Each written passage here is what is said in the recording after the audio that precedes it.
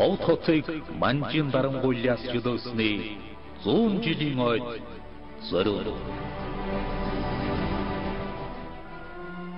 Бид түүх бүтээж байна. Түүх гэдэг хүний туулсан амьдралын тол болохоор зөвхөн өнгөрсөн үе, өнөртөд төдийгүй өнөөгийн бодит амьдралд нэгэн адил холбогддог.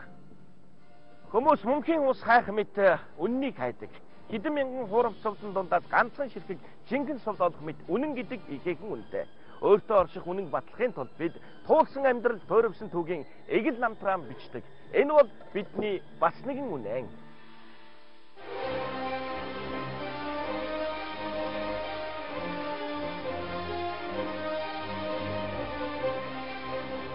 Хазай учиргүй мөр. Өнгөрч удсан 20 дугаар зууныг монголчууд бид хүн бүтэн 4 үеэрэн бүтээн байгуулсан юм. Бид энэ л түүхийг бүтээгчдийн нэг болох нэгэн удмын тухай өгүүлэх гэж байна. Энэ удмын 4 үеийн эхлэлийн эзэнг тогтохын майдан гэдэг. Ховд аймгийн манхан сумын утга болох Баянбулгийн Арвиш хэмээх газар 1888 онд төрсөн хүн. Майдан 20 дугаар зууны эхний үеийн монголчуудын адил мал маллан амьдарч цаг үеийнхэн гэрчүүлэн үлдсэн эгэл нэгэн байлаа. Найдангийн амьдарч байсан цаг үе бол дорн зүгт их янганы нуруунаас өрн зүгт ийлийн мөрөн хүртэлх. Умардад байгаль хөвсгөл далайгаас өмнөдөд төмөн газрын их цагаан гэхэн хүртэлх өргөн уудам нутагт Монгол орон Монгол овогт ном андуулах нэгэн зориг бүхий үндэсний хувьсгалаар давлгааж байлаа. За 1911 оны Монголын үндэсний иргэшлийн хувьсгал бол бүхэн монголчуудыг хамарсан, монголчуудын хэдэн зуун жил хүлээж ийсэн тэр хөстийг биелүүлсэн ийм том үйл явдал болсон. Ингээ ховдыг чөлөөлөх, ховдод байгаа манж сайдыг хөөх бэлтгэл ажил бол нэлээд шуурхай хугацаанд шуурхайгаар нэлээд хэдэн сарын турш бэлтгэж за ингээд 1912 оны 8 дугаар сард ховдын хязгаарыг чөлөөлсөн.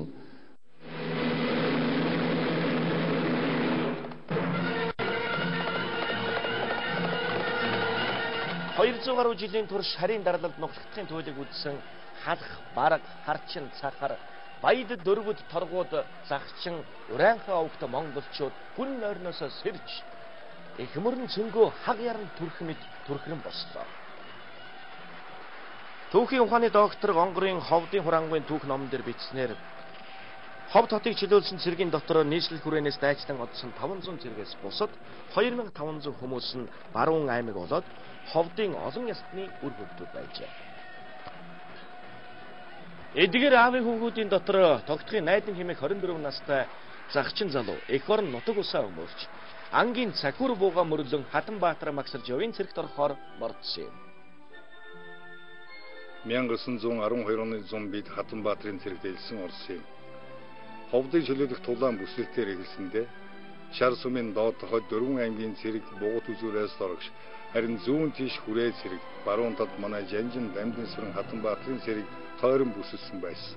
За энэ бол одоо зөвхөн ганц ховдыг чөлөөлсөн юм биш. Энэ байдлын үр дүнд бол одоо Монгол орны баруун хязгаар бүхэлдээ одоо манжийн оролцлоос чөлөөлөгдөж тусгаардагдсан Монгол улсын газар нутгийн бүрэн бүтэн байдал хангагдсан гэж үзэж байна. Тэгэхээр ховд хотыг чөлөөлсөн явдал нь болох юм бол Монгол улсын хил хязгаарыг тогтоох, тийнийг батлан хамгаалах үндсийг тавьж өгснээрээ бол үнэхээр онцгой чухал асуудалтай. Манлай аван Дамдын сүрэн Хатанбаатар магсарж буй өдөртсөн цэргүүд тухайн орон нутгийн ард иргэд ховд хотыг ховдын хязгаарыг чөлөөлөхөд маш их идэвхтэй оролцож цэргийн гол хүчийг бүрэлдүүлж байна. Тэдгээр цэргүүд хожимо 1921 онд ховдын хязгаарыг баруун хязгаарыг чөлөөлөхөд онцгой чухал үүрэг үүсгэж ардын журам цэрэгт ихээхэн олон тоогоор элсэж чухал үүрэг гүйцэтгэсэн нь бол баримтанд тодорхой тусгагдсан байдаг юм аа. Ингээд байлдаан дуусны дараа миний биеийг сайнаар зүтгэснийг үнэлэн Хатанбаатарын гутгаар зэргийн дагалт болгож 5 дугаар зэргийн цагаан жинс үнэмлэхээр шагнаж билээ. Тэгээд тэр намар ховдын хөх буланд манай зэрэг варган бууж зарим хэсгийг түр халахад миний бие гэртээ ирж гурав хонсон. Энэ тайван байдал тэмч удаан үргэлжилсэнгүй. Баруун хязгаарын хар тогоогоор хятадын цэрэг нэвтэрсэн тул найданд ахин дуудлага ирлээ. Тэр жилдээ Цэнтрийн аманд өвлжиж 1913 оны өхөр жил Түнхэд хятадын цэрэгтэй байлдан хөөгөөд шинэ оны ихээр гэгэртэй харж 1918 он хүртэл малаа маллаж энгийн сайхан ажиллаж байлаа. 1917 онд Дэлхийг донсолгож дангаар ноёрхож байсан империализмын хүчний хуваарийг эрс өөрчилсөн Оролцсон хувьсгалаас зүгтэн дөрвсөн цагаантны цэрэг Монголд сүмрэн орж иржээ. Байны хажуугаар дажин гэдэг цагийн симхэ ашигласан хятадын амингууд монголчуудын автоном эрхийг устгаж хот хүрээгүй үргэлжлсэн хэцүү цаг байлаа. Энэ үед эр цэргүүдээ эх орн дахин дуудсан байна. 1918 оны 100 хошуу ноён самбуу Өлгий түшигтэн газрыг хятадаас хамгаалахаар 4 аймгийн 16 хошуудаас цэрэг татаж харуулын цэрэг суулгахаар болжээ. Ингээд надад дуудлага ирж самбууг нь дагалт болж 1920 онд нийслэл хүрээг зорьсон юм. Энэ үеэр Манлайбаатар Дамдын сүрэн Хатанбаатар нартайгаан уулзсан. Тэгээд 21 онд цагааны оргодол Казанцев нарыг баруун хязгаараас хөөн зайлуулахаар тэд нар ирж намайг газар мэдих хуучин хүн тул дахин цэрэгтэн авсан юм. Ингээд бид хөшөөтийн худаг хэмээх газар дахиажилын намар дахин байлдаанд оролцож ийлээ. Богд хаант Монгол улсын цэргийн Монгол ардын журамт цэргийг байгуулагдах урьдчилсан нөхцөлийг бүрдүүлсэн түүхтэй гэдэг. Монгол ардын журамт цэргийн дурдгал тэмээх 3 дэвтэр бичгтээ ардын журамт цэргийн 940 хүний тухай байдгаас Монгол улсын харьяат 915 хүний тухай дурдгал бий. Түүн дээр 1921 оны ялтын төлөө аймгийн зориулсан 55 хүний тодорхойлолт бүгд нийлээд 1167 хүний тухай нийтэлсэн байдаг. Тэдний 204 нь Богд хаант Монгол улсын цэрэгт албагааж байжээ. Тогтхын найдан хэмээх энэ эрхэмж эх орныхон төлөө 20 дугаар зуунд 2 дайнд оролцож явсан цэрэг ир байлаа. Тэгээ 1921 оны 9 сард бол ардын засгийн газраас Хатанбаатар Магсаржийг баруун хязгаарыг чөлөөлөх цэргийг зарах жанжнаар бол томилсон. Магсаржив энэ үргийг гүйцэтгэхдээ өөрт байсан цэргийн хүчлээс гадна урд өмнө 1911 онд 5 замын байдланд оролцож байсан Монгол цэргүүдийнхээ хүчинд олон тулгуурсан. Тийм учраас Хатанбаатар Магсаржив удирдсан цэрэг бол 1921 оны 10 сараас эхлээд Ховд баруун хязгаарыг чөлөөлөх аян дайнд Ховд улиастаагаас мордсон байгаа. Тэгээд замдаа одоо 3 цэнхрийн ам баруун хязгаарын хэд хэдэн нутгуудад одоо цагаантантай тулдаж дараа нь одоо Ховдыг чөлөөж 1921 оны 12 сард хамгийн сүүлд одоо Улаангомд байсан генерал цагаантны генерал Бакичин цэргийг одоо байлдаангүйгээр буулгаж авсан. Үүний үр дүнд үндсэндээ Ховд баруун хязгаар бол одоо цагаантнаас чөлөөлөгдөж Монгол орн бүхэлдээ одоо харийн төрийн бэлэгтээ чөлөөлөгдөж цухаар дахин сэргээн тунгалсан ийм түүхэн үйл явдал болсон. Тогтхын найданд 1946 онд бүгд наримт Монгол ард улсын партизан хэмээх эрхэм хүндэт алдар хүртээсэн юм. Ховд аймгийн Манхан сумын уугуул партизан найдан хожим Ховд аймгийн Чандам сумын 1-2 дугаар багийн нутаг шилжин сууршиж малмаллан амьдарчээ. Энд Ховд аймгийн Манхан сумын 1944 оны хуамын тоолгын бүртгэл байна. Энэхүү тоолгын бүртгэлийн 128 дугаар хуудсанд Тогтхын найдан эрэхтэй яс үндэс загчин 56 настай Монгол бичиг мэддэг тэгээд эрхэлдэг ажил малчин гэж тэмдэглэгдсэн байна. Нутгийнхан наяа хэмээн хүндэтгэх энэ хүн нутаг усандаа нэр нөлөө бүхий нэгэн байжээ. Өөрийн санаа бодлоо шулуун шударгаар ярьж зөвлөдөг. Өнөр өтгөн хүүхэдтэй сайхан мөрхүүдийн нэг байсан хэмээн өвгөд түүний тухай хуучилдаг.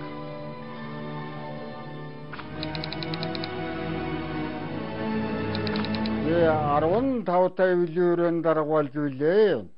Тэгээд ёс сурмч мэддэггүй байж тэгээд дараа нь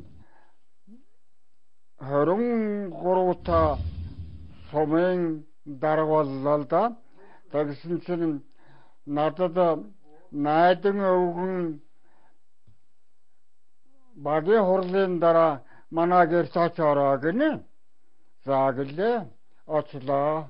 Тэгсэн чинь айл дээрээ гэрийн гадаа заавал нохоогоо хорих зөвшөөрөл заавал авдаг.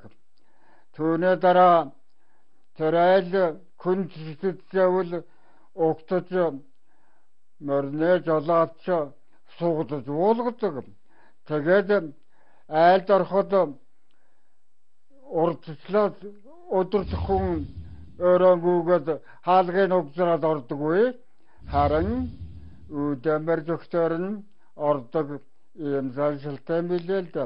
Ингээд одоо ёс төрмийг тэр үгнээс сурчвэ сумын даргын ажил, аж ахуй удирдах ажил, албан ажил, айл гэрийн ёс, аймаг сумын ёс күнтэй яаж уулздаг, дандааны нээж байх, ууралж байж болдгоо.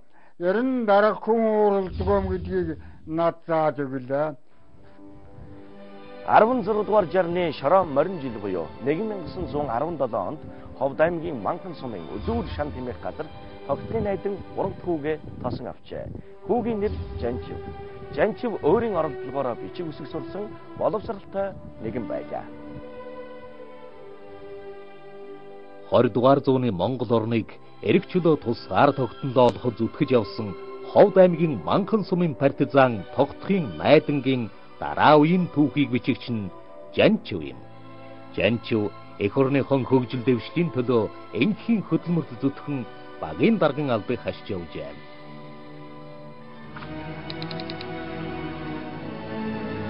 Тэгэхээр Жанчив гэдэг хүнд багийн даргаахтай нэлээд зохион байгуулдаг. Одоо уг удмаас нааш одоо аваас нааш өндөр шаардлагатай юм хүн байсан учраас Жанчив бол олон том нэр хүндтэй даруухан багийн ажлыг сайн зохион байгуулдаг одоо ийм хүн байсан. Майдангийн Жанчив 22 настайдаа ардын цэргийн албанаас салгадаж төрийн хар хүн болохдоо багийн ухуулагч агент багийн даргын албыг 20 гаруй жил хашжээ. Үүрэг авсан цэрэг эр шиг л ажлын төлөө зүтгэхдээ ард олныг шин амьдралтай танилцуулан ухуулахын тулд өөрөө эхэлж судалж мэдэх шинэхэн ачааг үүрнэ. Найдангийн хүү Жанчивыг багийн дарга байхад нь бүгд наримт Монгол ард улсын түүхэнд тодор бичигдэх нэгэн үйл явц болсон 1945 онд эх орон даяар өрнөсөн тусгаар тогтнолын төлөө санал хураалт байлаа. Өнөөдөр 1945 оны 10 дугаар сарын 20-ны өдөр манай бүгд найрамдах Монгол ард улсын бүх ард түмэн их чөлөөт тусгаар тогтсон засаг төрөлтгөн хязгааргүй их хайртай өгөөд бат нэгдэвчээр дэлхийд дахны өмнө батлан илэрхийлж байна. За би одоо энд Ховд аймгийн Манхан сумын 1945 оны бүх нийтийн санал асуулгын материал баримтыг үзэж байна. Энд бол тогтхын найдан, түүнийхүү найдангийн Жанчив нарын энэхүү санал хураалтанд орсон тухай баримт байна. Найдангийн Жанчив бол энэхүү санал хураалтанд оролцохдоо багийн дарга байсан хүний хуваар бол комиссийн гишүүн байсан байна. Тэгээд өөрийнхөө гарын үсгийг бас бичиг үсгтэй хүн байсны хувьд бол Монгол үчгээр бичиж тэмдэглэсэн. Түүний эхнэр Дашийн хар нүдэн бол өөрийнхөө баталгааг бол эрхийн хурууныхаа хийг дарж үлдээсэн байт юм байна.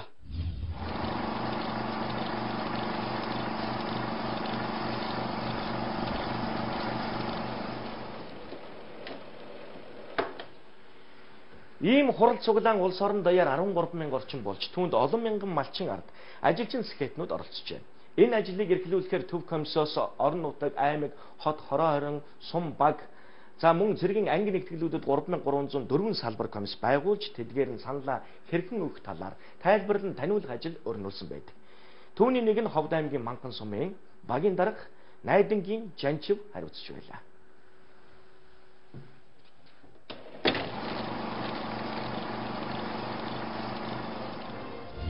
Нэгэн 1954 онд шин зам нэгдэл байгуулагдахад Жанчивын багаараа нэгдлийн гишүүнээр элсэж байжээ. Малчдынхаа малын тамгыг 8 гэсэн тоогоор тамгалж байсан түүний хариуцсан баг 8 дугаар баг байсных байлаа.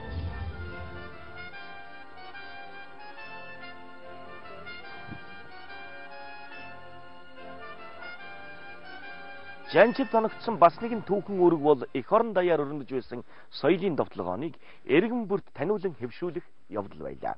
ялангуяа хөдөөгийн иргэдийн ухамсарыг дээшлүүлж, суурин амьдралын дадал зан заншил суулгаж, хуучин үеийн хоцрогдлыг арилгаж, соёлж боловсон ахуй байдлыг хэвшүүлэхэд соёлын товтлогоо чухал үүрэгтэй байсан юм. Энэ бол 1959 оны 3 дугаар сард хурлдсан Монгол Ардын хувьсгалт намын бүгд хурлаас гаргасан шийдвэр юм. Ардын хувьсгалын 40 жилийн ойг угтаж, бүх орон даяар соёлын довтлогоо явуулж, хөдөлмөрчдийн соёл, ахуй, дадлын хэм хэмжээг ахиулах талаар заасан байна. 1959-61 онд үргэлжилсэн соёлын довтлогоонд бол одоо орон нутаг хэрэгжүүлэлтэн багийн дарганаар гол үүрэг гүйцэтгсэн. Хуулга хийгээд одоо тамгаа өвөртлөөд эх орон 52 хүлээн авагч үүрийг ингээд айд бүхэнд очиж тэрнийг сонсгодог. За тэгээд одоо их шиг тайрцаг сонсгодог. Ер нь орон даяар юу болж гэнэ үү? Манай аймагт юу болж гэнэ үү? Манай суманд юу болж гэнэ үү? Улс даяар юу болж гэнэ үү? Урд хөршид, хойд хөршид, дэлхийд дахинд юу болж гэнэ гэдгийг таниулдаг. Одоо ийм хүмүүс байна. Айрдагч тэр соёлын довтлогооны шалгалтыг одоо явуулах хүн нэгүр дээр гарын хүмүүс, хөлийн хүмүүс, одоо ээлжийн хувцснууд одоо бүр хэрэгжилж байгаа эсхийн одоо тэгээд тэр хувцснууд угааж арчилж байгаа байдлууд энэ үгдээр шалгалтыг тэгээд соёлын довтлогооны шалгалтын үеэр сайн ажилласан хүмүүсүүд одоо огстаар мөрөндөө тавина, муу ажилласан айл хүмүүсийг бол гахаадаа тавина. 20 дугаар зууны энэ хөдөлгөөний үеэр хот хөдөөд 900 гаруй халуун усны газар шинээр байгуулагдаж, зарим аймгийн бүх сум ихэнх бригадын төв халуун усны газартай болжээ. Соёлын довтлогооны эхний жилүүдэд гэмт хэрэг үйлдэх, нийгмийн хэв журам алдагдах байдал эрс багассан байдаг. Бүр хичил гараагүй сум нэгдэл 100, баг бригад 800, албан газар 2000 гаруй гарч байлаа. Үүрэг даалгаврыг өөртөө оногдсон хувь тавилан хэмээн хүлээн авч, түмнийхэн төлөө төрийнхөн өмнө хүлээсэн үүрэгтэй хүн гэдгэн ухамсарлан зүтгэдэг жанчив тэр үеийнхний нэгэн сайхан дүр төрхөн юм. Хөдөлмөрт шимтэн зүтгэхийн зэрэгцээ 8 сайхан хүүхэд өсгөлцөж 8 өрхөд тусгаарсан. 1944 онд Ховд аймгийн Манхан сумын нутаг Ангертын бэлчир хэмээх газар малчин ард жанчвын ууган хүү мэндэллээ. Энэ бол Ардын хувьсгалын партизан Найдангийн аж хүү буюу өгүүлэн байгаа нэгэн удмын маань 3 дахь үеийн төлөөлөгч сандаг юм.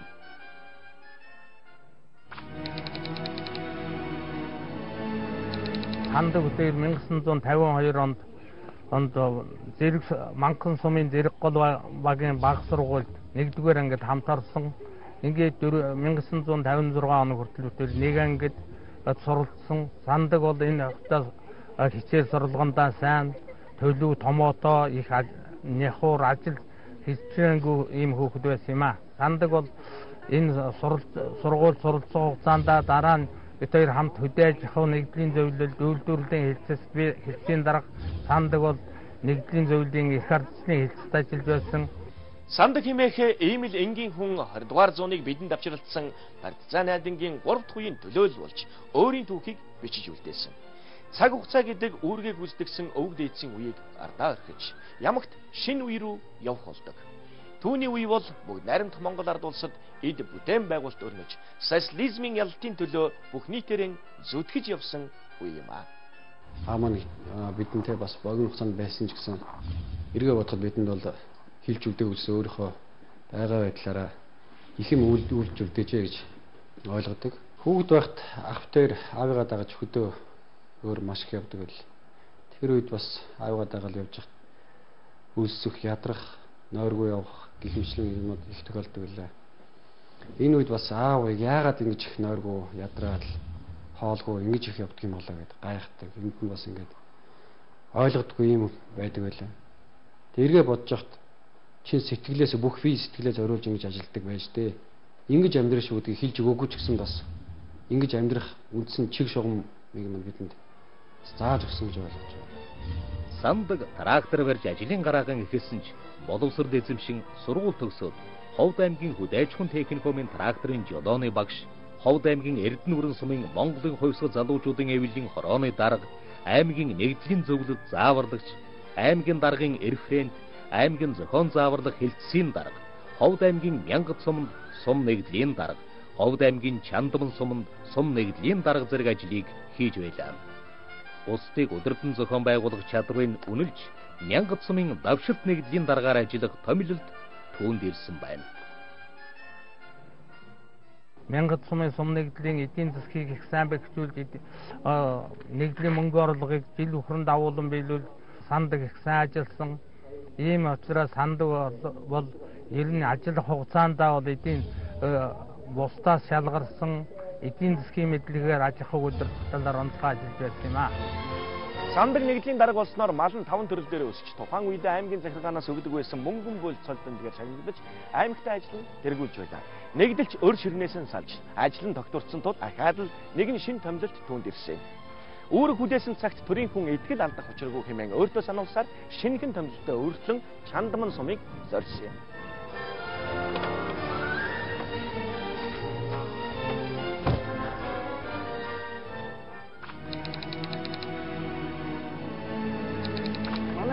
Нэгдэлчин тухайн үед бол одоо аймагт олон жил одоо сүүлийн байранд олцсон шаардах самбартай, ташууртай гэл ер нь одоо жаахан тийм мэнгэн уруугаа голцсон ийм л нэгдэл байлаа л да. Тэгээ сандаг дарга маань энд ирээд энд ажилласан хугацаанд бол олон зүйлийг хийсэн. Энэ дотор бол юу байдгүй хөтөр зэрэг энэ нэгдлийн мөнгөн орлогыг нэмэгдүүлэх, өргөө зардлыг багасгах, түмний одоо иргэдийнхээ амьдралыг дээшлүүлэхэд тэдний бүтэц хөдөлмөрийн өргөнүүлэхийг л одоо гол зорилгоо бол ажилласан. Сандаг дарга Чандман суманд нэхийний үйлдвэр галууны аж ахуй байгуулж ёслолын өргөө барих ажлыг эхлүүлж чацарган үхрийн нүдний суулгац нутагшуулан тарьсан одоо иргэдийн хэрэгцээг хангасаар байдаг.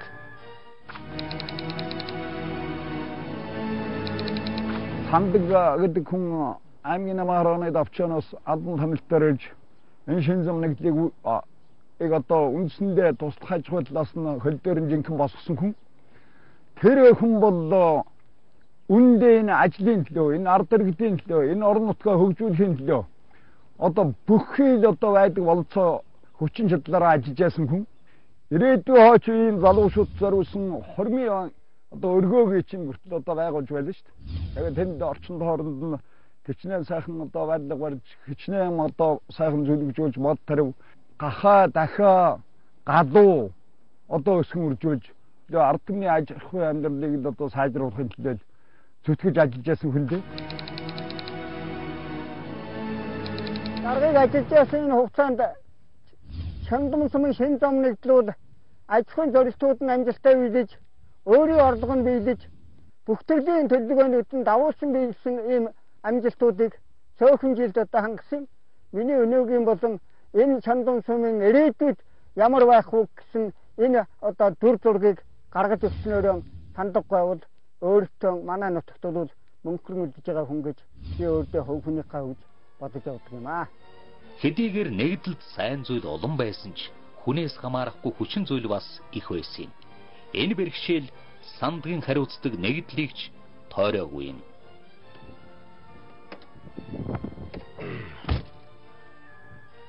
Тухайн үед ердийн нэгдэл жилдээ 26 байгууллагатай 36 төрлийн гэрээ нэртэй бичигт гарын үсэг зурах үүрэгтэй байлаа.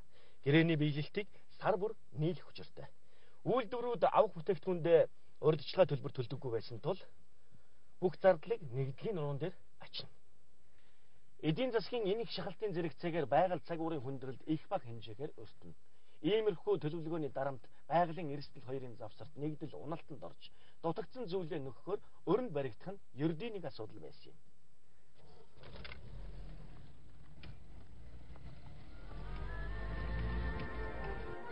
Ямар ч юм хийж байж амардаг энэ хүнийг нөхтөн сүтхээ улаан гин.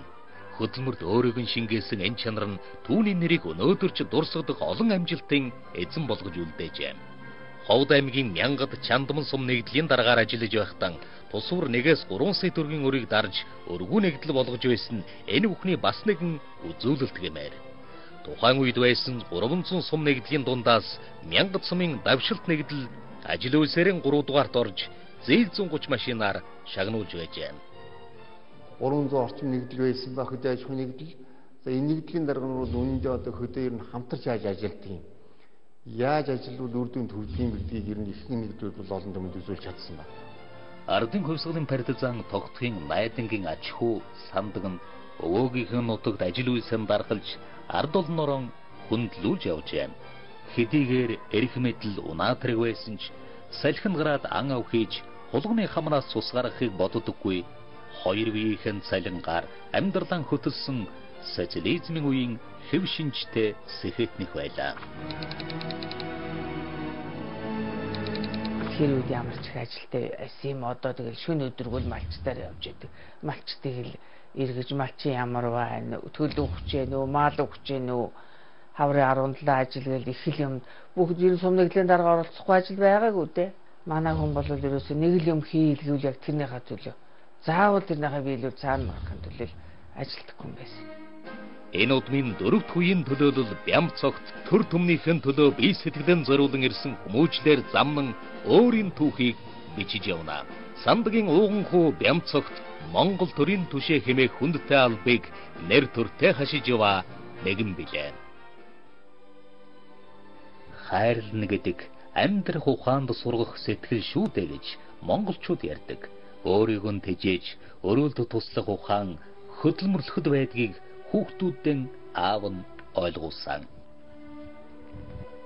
Намайг 4-р төгсдөг жил манайх Мянгат сумнаас Чандам сум руу шилжсэн. Аав маань Чандам сумын сумнаглалын даргаар ажиллахаар томилтоо аваад явсаа. Тэгэхэд Мянгатаас бид нэр 2 удаа төл сонгоно авч явж ирсэн. Мянгат сум ногоо тарьдгаараа алдартай сум. Чандам сумд бол нарийн ногоо тарих талдаа их бага байдаг байсан.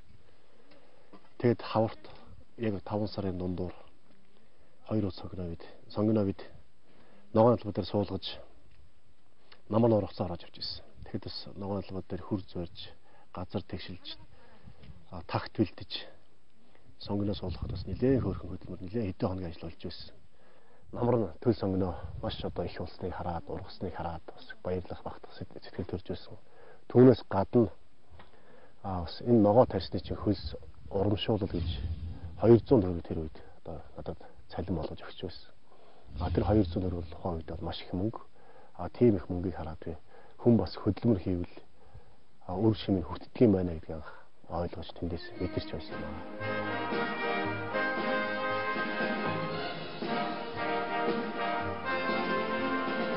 Амьдрал бол урсан өнгөрч буй лаа биш. Харин агшин төдийд гарт баригдаж буй шидэт бамбар юм. Түүнийг хэн нэгэн дамжуулж өгөхөөс өмнө чадлынхаа хэрэг дүрлзүүл хэмээн Английн зохиолч Бернард Шоу хэлсэн байд. Та бидний танилцсан байгаа энэ нэгэн удам угсааны 4-р үеийн түүхийг бичиж, өвөг дээдсийн асаасан галыг дүрлзүүлэх үүрэг Монгол уламжлалаар Сандгийн ууган хүүд олгогдсон байна. Эрүсэж эсхий сунахыг хардаг монголчууд хүүгээ төрийн хүн болсныг үзээд төмөндө тустай удамдан ачлалтай нэгэн болж дээ хэмээн хайрладаг. Ийм л эрчүүдийн нэг Сандгийн ууган хүү Бямбацогт Монгол орн ардчилсан байгуул шилжиж улс төр үзэл сурталын хүлээс тайлагдан 20 дугаар зуунд алдж онсон бүхнээ эргэцүүлэн шинчлэн засах үр хүлээсэн шин цаг үеийн мянган төлөөллийн нэг билээ.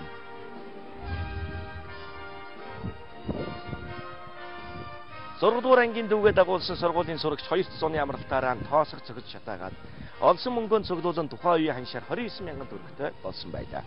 Энэ үед хүү Эмил Золиагийн мөнгө романыг хэд дахин уншиж, хувьцаа гэх зүйлийн талаар баг боловч ойлголттой болсон байлаа. Ингээд Ховдын зах дээр зогсож баг хөвчлийн ягаан тасалбарыг 800-аас 1000 төгрөгөөр худалдан авч түүнийг брокерийн бүсээр дамжуулан 2500 төгрөгөөс доошгүй үнээр зарж эхэлсэн байна. Бямбацогттой би 1010 жил тэгээд нэг ширээнд хамт сурч байсан. Бямбацогт маань багадаа бол тийм нийтч тийм хөдөлмөрч хүүхэд байсан.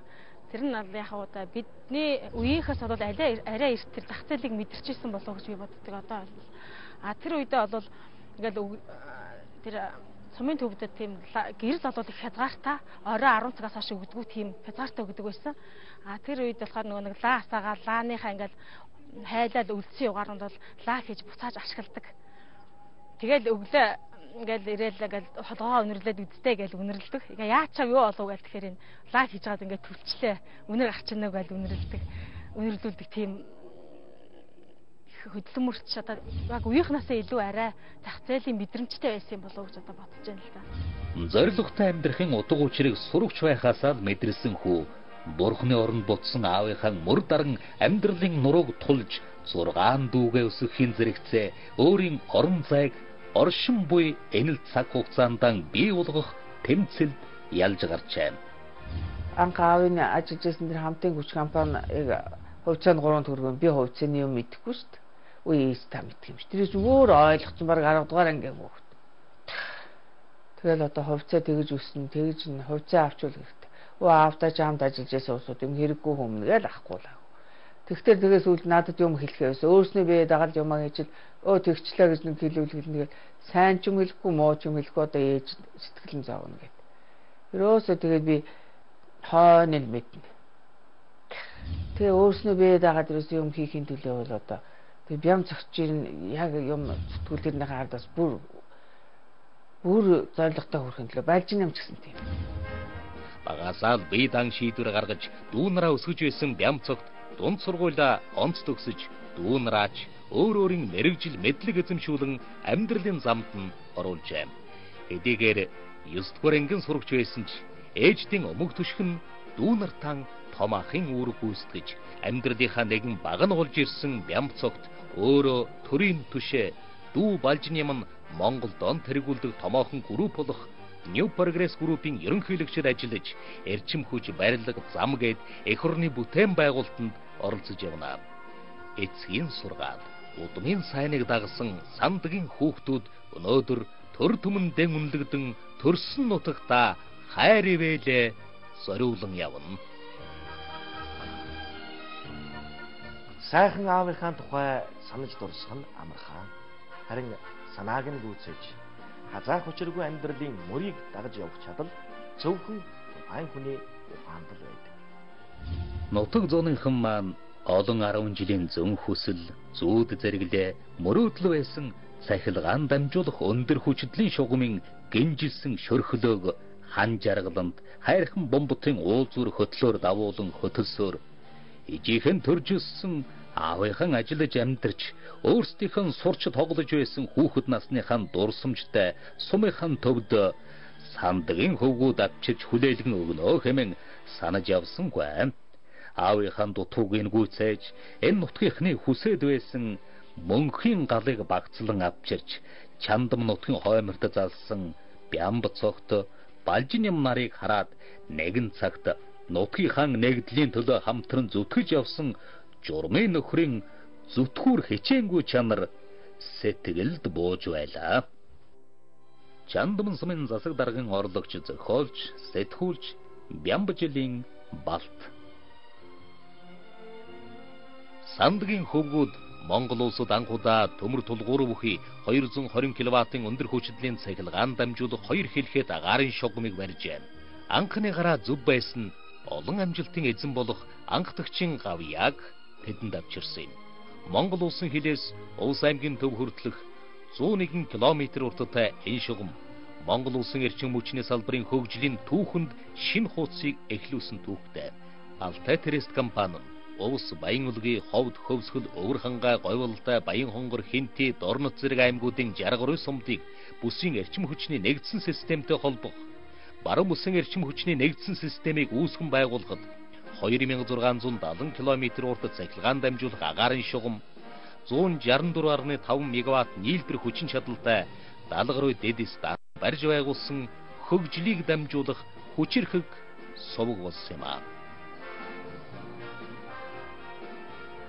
Сандгийн ууган хүү биеэн засаад гэрэн засах, гэрээ засаад төрөө засах уламжлалыг дааж явах эрийн цент хүрснэн харуулж төрж өссөн Ховд нутгийнхаа түмэн олны итгэл хүлээн улсын хурлын гишүүнээр сонгогдсон билээ. 2008 онд Ховд нутгийн зон олон надад итгэж төрийнхөө төлөө зүтгэх үүргийг надад оноосон. Энэхүү итгэл үүргийг сэтгэл зүтгэл хөдөлмөрөөр хариулах юмсан гэж хөдөлмөрлөж зүтгэж явна. Өчигдөрхөн эцгийн сургаалыг өөртөө дагах нэгэн зарлиг болгож байсан бол өнөөдөр өөрөөр нь угсан 3 хүүдээ амьдралынх нь дуурайд болох үүргийг хүлээж суун. Хэний сэтгэлд эх орн нь байна. Түүний зүрхэнд ирээдүйн бий гэдгийг хойч үеийнхэндээ мэдрүүлэн Монголоор бахархан байхын эхлэл нь төрийн тугаа хөндлөн дээдлэхээс эхэлнэ гэж би боддог. Төрийн туг бол тухайн төр улсын тусгаар тогтнолын бэлэг тэмдэг болж байдаг. Энэ улс тусгаар тогтносон улс гэдгийг илэрхийлэх тийм бэлэг тэмдэг болж байдаг. Бямбацогтын хувьд төрийн хүн болоод гаргасан анхны хууль нь нийтэд тэмдэглэх баярын болон тэмдэглэлт өдрүүдийн тухай хууль байлаа. Энэ хуульд монголчууд төрийн далбаандан хизээ хэрхэн хүндэтгэл үзүүлэх талаар түүний санаачлаг багтсан юм аа.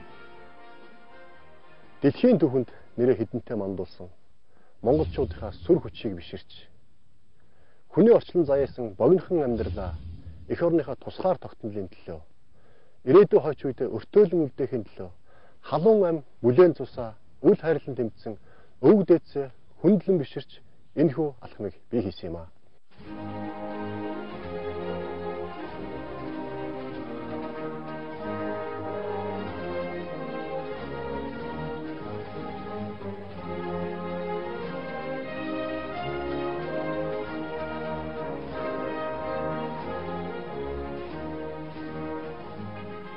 Миний төр төмөн олныхоо төлөө өглөө бүр ажилдаа явхад ээж маань төрийн мөнсөлд өршөө гэж цайныхаа дээжийг араас нь байн өргөдөг.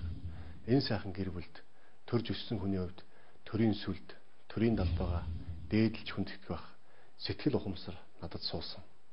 2008 онд улсын их хурлын гишүүн болж байх үйл явцад давхцсан Монгол улс анх удаа олимпийн аврагтай болсон. Энэ үед монголчууд айл хотлороо баярлаж, гудамжинда, гэртээ, машинда төрийнхөө далбайг мандуулж, намируулж, үнэхээр баяр багтлын цэнгэлийн манлайг болж баярлаж байсан. Энэ үйл явцтай анх бас миний багтаа олж авсан ухамсар манай нөлөөлж төрийн далбайгаараа бид бахархдаг, Монгол хүн гэж омогшохороо монголчууд нэгдэхээр төрийнхөө далбайг мандуулдаг, намируулдаг юм чинь энэ сайхан төрийнхөө далбайг бид хүндэтгэж яагаад нэг өдөр хүндэтгэл үзүүлж болдоггүй юм бэ гэсэн санаа төрсний үднэс төрийн далбаанда хүндэтгэл үзүүлдэг өдөртөө болох хуулийг санаачилж байсан. Эрэгчлөө тусгаар тогтнолоо эргүүлэн олж авсан 20 дугаар зууны түүхийг бичилсэж ирсэн ардын хувьсгалын партизан Ховд аймгийн уугуул тогтохын найдан түүнийхүү жанчив, ажхүү сандаг, гучхүү Бямбацогт хэмээх нэгэн удмынхан Монгол төрийн төлөө өөрийн цаг үн төрийн хар хүмүүс үйлээ. Энэ удмынхан чин сэтгэл хөдөлмөрт хандах хүмүүжлэрэн амьдралын түүхээ бичиж Ховд нутгийн нэрийг өөрийн нэр шиг өргөж ирсэн бахархлын эзэд юм аа. Монголчууд төрт ёсны олон мянган жилийн түүхэн уламжлалтай. Энэ олон жилийн түүхийн явцад төрийн хар хүн гэж ямар хүн байхыг Монголын ард түмэн аяндаа мэддэг, мэдэрдэг болсон. Миний өвөг дээдс, өвөө маань, аав маань бүгдээрээ л Монгол улсын тусгаар тогтнолын төлөө, Монгол улсын хөгжил дэвшлийн төлөө өөрсдийн ухамсарт амьдралаа зориулж ирсэн хүмүүс байсан. Миний хувьд ч энэ сайхан гэр бүлд төрж, өсөж, хүмүүжсэний хувьд төрийнхөө төлөө, ард түмнийхөө төлөө хоёргүй сэтгэлээр зүтгэх чадварыг өөртөө олж авсан гэж боддог. 6 үедээ зул болон гэрэлтсэн иргэнийг ардаа цагаан мөртэй гэж алдарт алтан дэд үнний аялгау хэмээх сударт айлцсан байдаг. Энэ ухааныг монголчууд бид цагаан мөр хэмээн. Энд нэгэн удмын 4 үеийнхэн ч энэ л цагаан мөрийнхөө жинхэнэ эзэн байхын төлөө өөрийнхөө түүхийг бичиж явна. Энд бас хүний амьдралын хазаа хүчрхүү мөрийн утга учир нь оршдог юм. Хазааж болохгүй тэтэм шиг нэрээр нь овоглож, хайрхан уулын түшиг шиг аавынхаа нөмөрт нь жаргаж өссөн монголчууд удам угсаа улс орныхон төлөө зүтгэх ухааныг үе дамжин өглөж авдаг юм. Гагцхүү эгэл нэгэн амьдралан эх орондон үлдээх зүрх сэтгэлтэн энэ үн төвийн үн цэнийг мэдэрнэ. Бямбацогт эрэг хүний нуруу амьдралын зорилго нь эцэг хүний захиж хэлсэн үг бүхэнд нь шингэж үлдсэн байдгийг ухаарсан нэгэн. Зүрхэнд нь нутаг усна, зорилгод нь ирээдүйн багтдаг энэ л удмынхан өвөг дээдсээс үлдээсэн үнэт өв хөрөнгө нь өндөр өвгийн гад голомт эцгээс хайрлсан нэрмэн хэмээн сүслэн. хайрлан дээдлэх үнэtöв хазайж болохгүй амьдралын мөр.